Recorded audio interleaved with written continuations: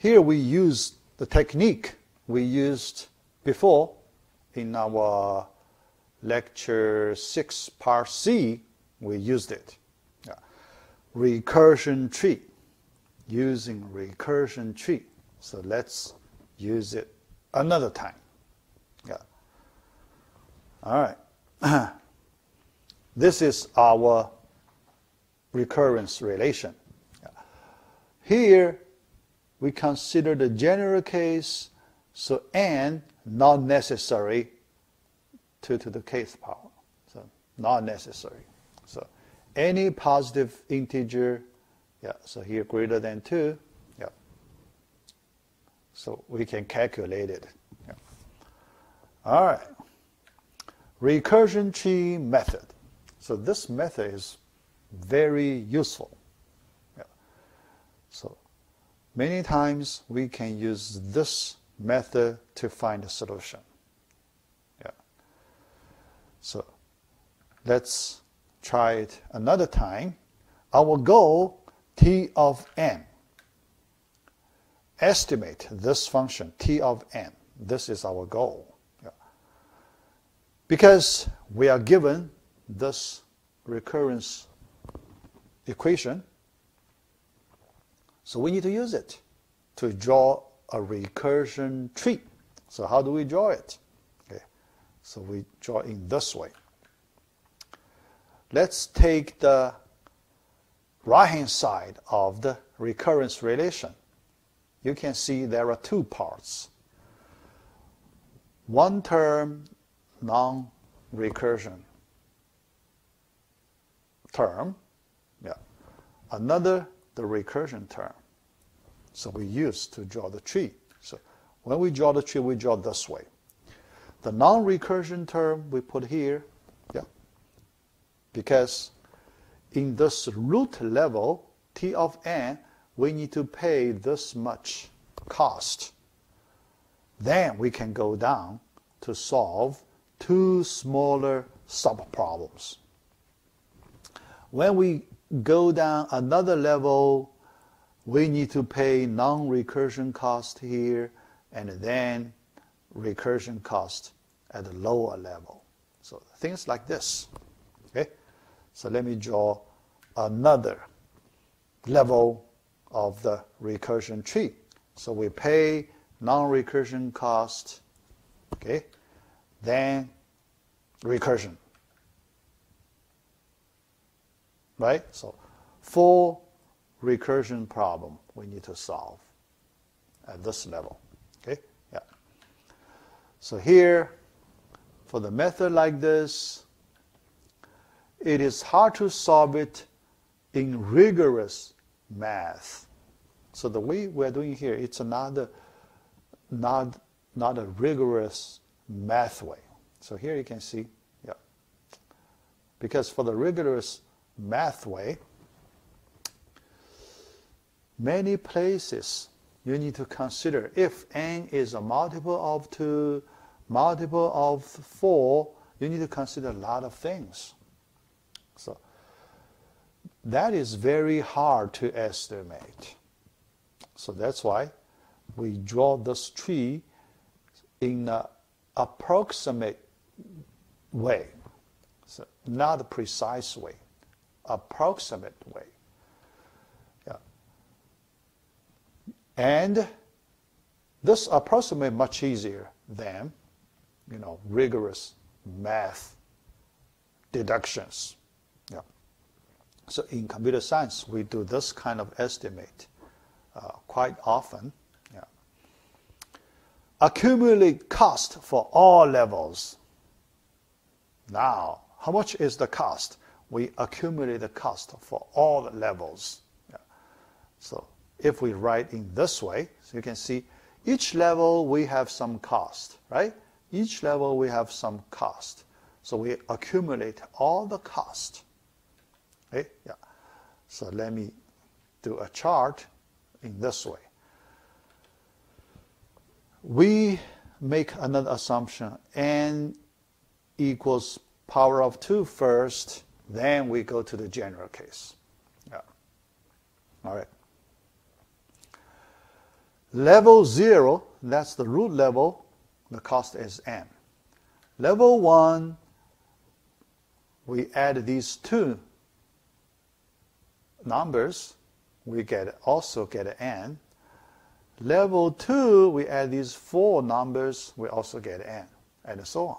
So you can see all the levels, we get the same total non-recursion cost. But the question is, how many levels do you have? Right? So, and at the bottom, yeah, because T of n over, so the bottom, that's T of 1. So all of them, T of 1, they are all 0 based on the base case. Okay? All 0.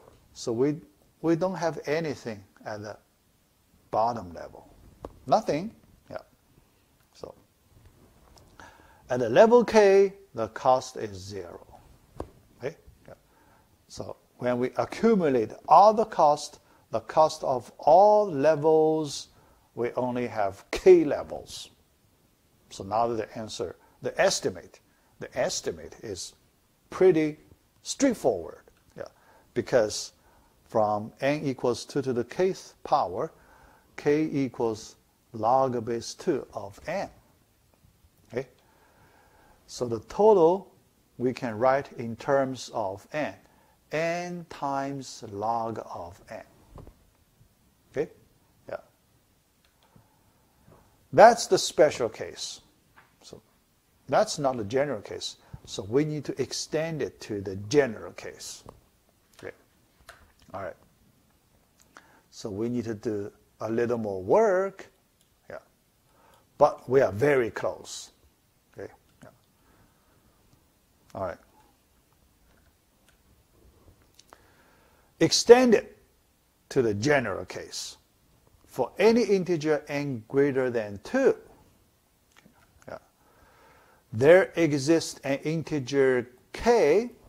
So you can see we do this kind of thing many, many times, such that n is in this range. Only one side there is an equal sign. The other side, no equal sign. Okay? Yeah. So you can, sometimes we put an equal sign this side, sometimes we put equal sign that side. Okay? Yeah. We draw the recursion tree in this way.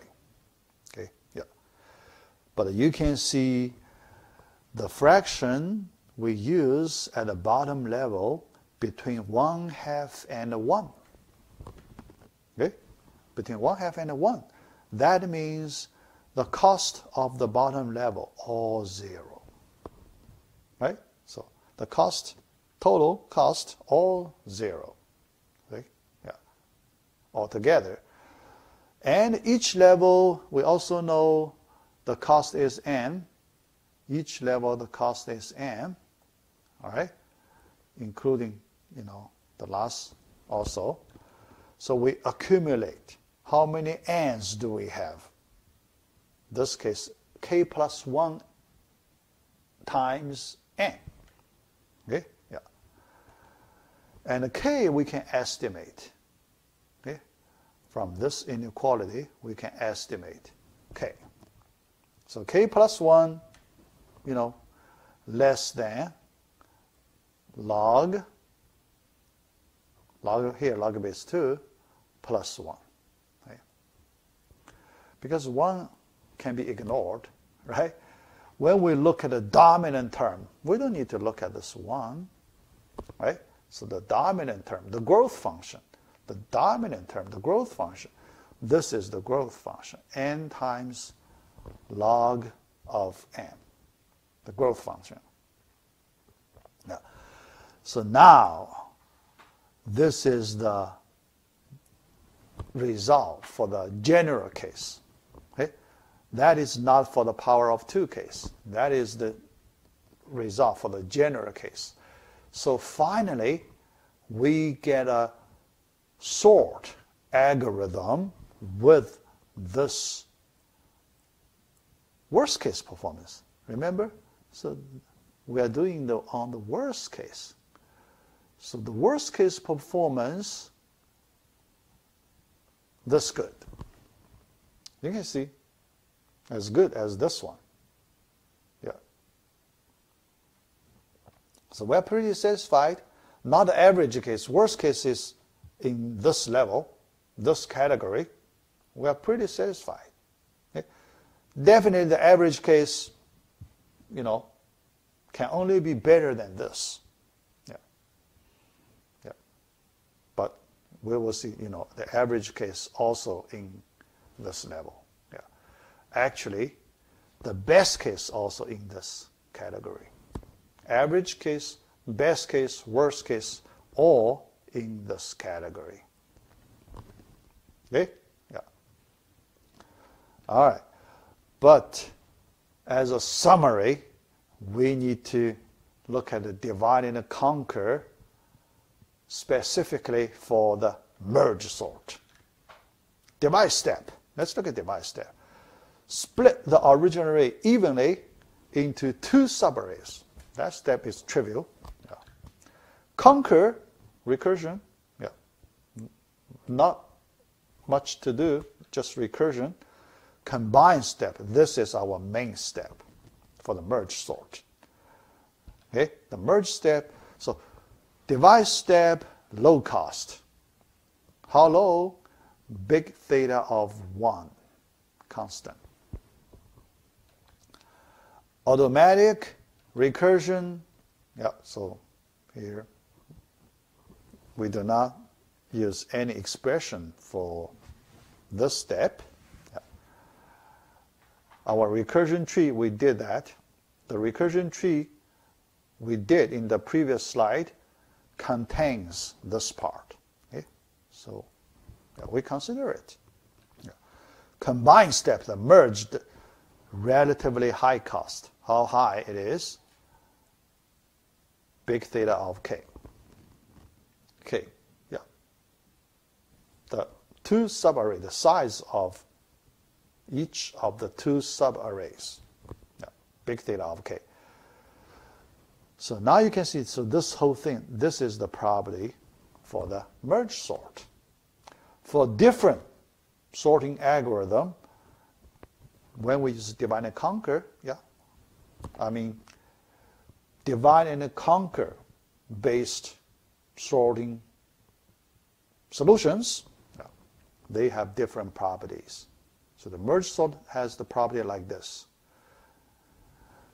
Next part, part B, we will learn the quick sort. The properties will be different. All right. So so we complete this topic, the merge sort topic, and part 1. So we complete it. And also this video number 4 for today's class. All right, so let me stop it.